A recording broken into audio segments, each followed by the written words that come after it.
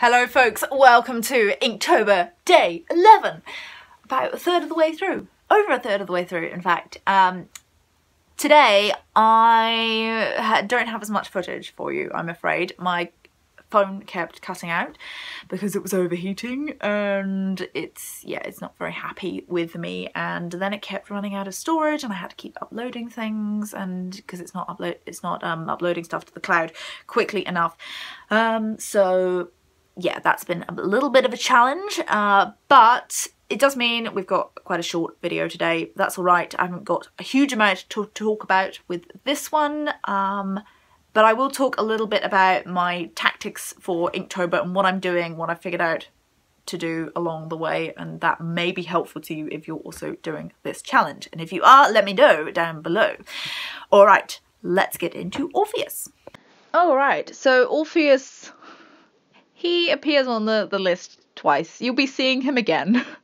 And that is because when I planned out all these drawings, I was not planning on making a prompt list. I just wanted to depict various different myths, and I was just doing it for myself.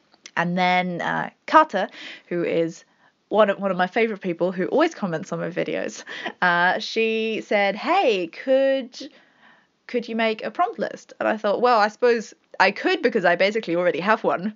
And so I made one, and it went a bit wild in that it is my most popular post ever on Instagram. That was unexpected. I didn't realise so many people were keen to do this, and I didn't realise I had so many artists following me as well. Or I mean, I think most people who follow me are kind of interested in the bookish side of things.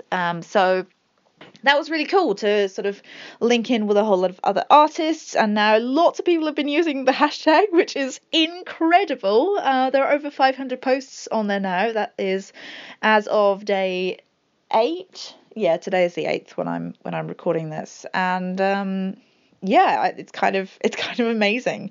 I'm actually finding with this, I can't keep up with all the comments and all the posts, but please keep tagging me if you're doing this, because I love seeing them when I have time. But I am finding all of this very time consuming, as I'm sure you can realize.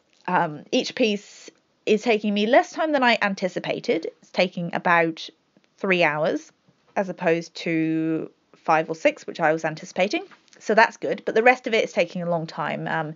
For each one, I'm obviously recording it and doing this voiceover, which also involves exporting the video, uploading it, doing the thumbnail, the caption, and the rest of it.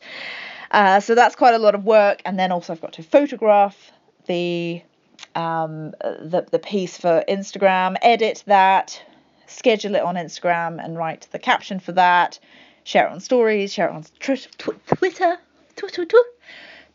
and share it on Dribble as well. So all of that is taking quite a bit of time, but I'm having a good time with it, and I'm glad that you guys seem to be enjoying. And I'm afraid that's all the footage I got of this one. You'll have to forgive my phone for not having the capacity. But I did get all the footage of the next one, I think, at least most of it.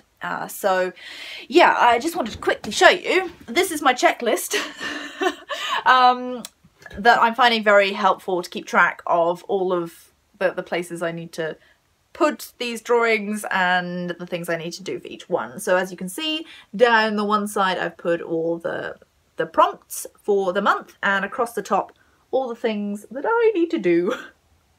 And I am a bit ahead of myself, so it's okay. Yeah, so that was Orpheus. Like I said, you'll be seeing him again with Orpheus and Eurydice that I've got planned in a week's time or something. Tomorrow's prompt is... what is tomorrow's prompt? Hera. Yes, I'm quite excited about this one.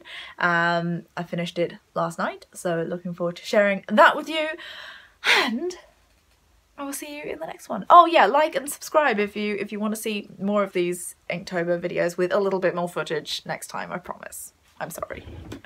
Alrighty, see you next time. Bye!